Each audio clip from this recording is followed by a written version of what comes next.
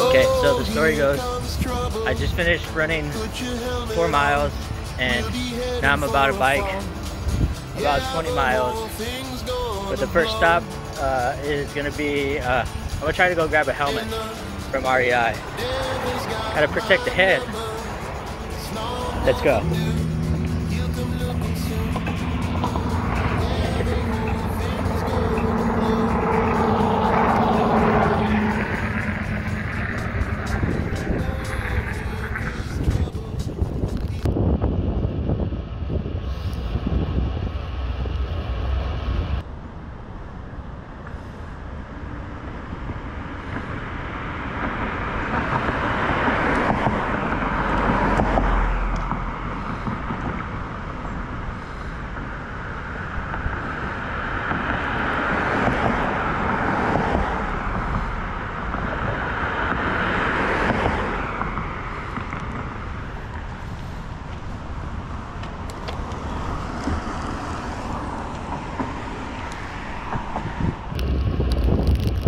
Why are you at the ground? Because you're fucking loose.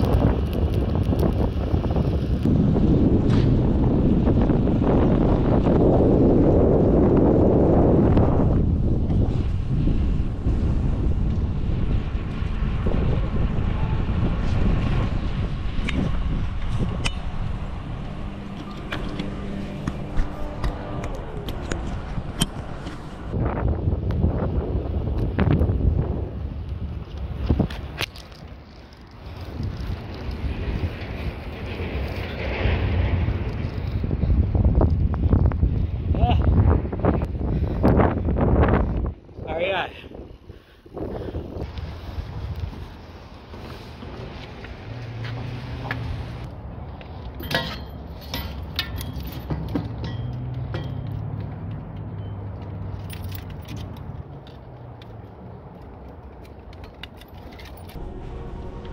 Okay. Hi, yeah, I have a question. Yeah. Where would I find a helmet and how do I get sized for it? Like a cycling helmet? Yes. Yeah, they're right over here. I would just try a couple on and I can help you and show you what kind of entails of being a fitted helmet. Are you looking for one with a visor or one without a visor? Probably a visor. Visor? Okay. So we have a couple different brands. Smith is a really good starting point. It's a really good all across the board brand. They do use MIPS, which is the safety feature. And then we do have Trek and Bontrager, which is also another good brand. They own each other. The one good thing about Trek and Bontrager, they do have a cross replacement guarantee. So if God forbid you do get into an accident, and they will replace your helmet for free, which is really cool. They do use a different type of safety feature. So instead of MIPS, they use wave cell technology. It's the same but different. It's the same but different. I like that. These ones are a little bit more of like casual riding and then kids. And then on the end cap is going to be the 1000 helmets, which are also more of like a casual riding. They don't have really good ventilation, so they're more like right around the neighborhood type of riding. If you're doing more commuting, then I would recommend something with ventilation. So that's usually why I usually tend to steer people toward these couple brands right here. I'm trying to ride the MS150, so one of these would probably work. Oh, I guess. Sure, definitely. Yeah, and the one good thing about the visor is if you end up not wanting it or for whatever reason, you can pop them off too, so they're easily removable. And then from there, so these don't have visors, so you pretty much have these two. Yeah. They're pretty much, you go down to looks. These have a little bit more ventilation, but they are going to be glossy. This one's not going to have as much, but it still has a good amount, and it's going to be matte. So it really comes down to personal preference. Okay.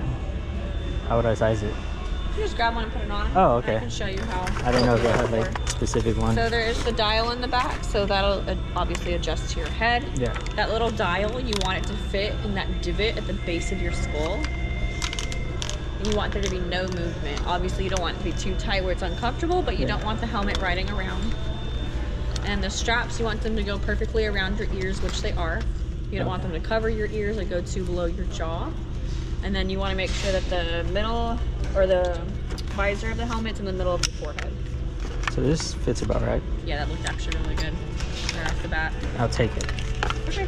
Were you a member with us? Yes. So members right now do have a coupon if you haven't used it yet. You can utilize it on the helmet too. Yeah.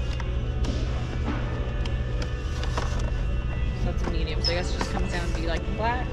Yeah. Perfect. Anything else you're looking for? No, that's all. Thank you. Perfect. Yeah, for sure.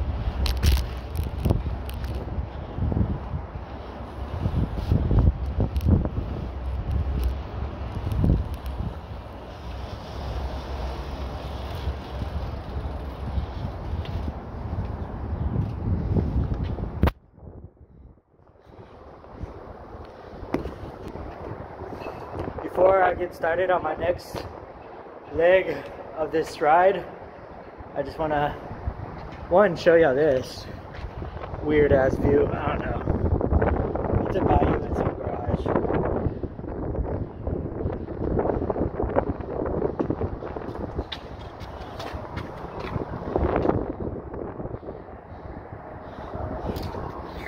But I also want to say that pedaling against this wind, it's no joke.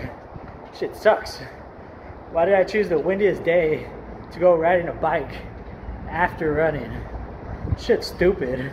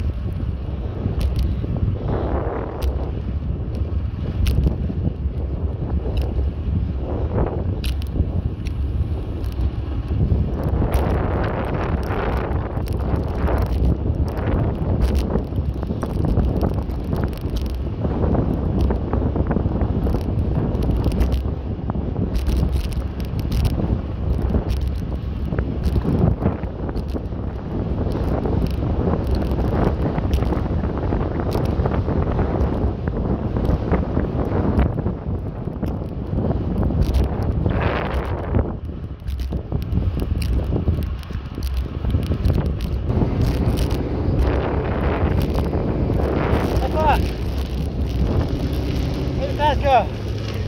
Oh shit. Oh shit. I'm mountain biking.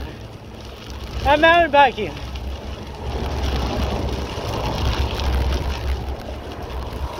Skirt, skirt. Oh, that sucks. Ugh. The mountain biking wasn't fun. I just got fucking soaked.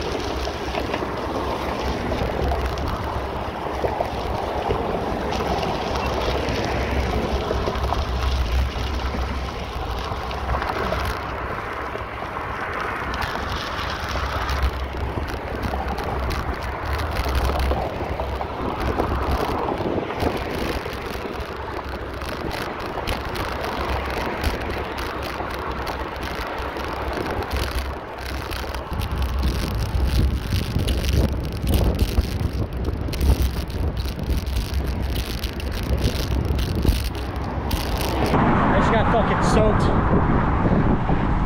with dirt and mud just for trying to fucking mountain bike because that damn fucking trail disappeared. now I'm back on concrete.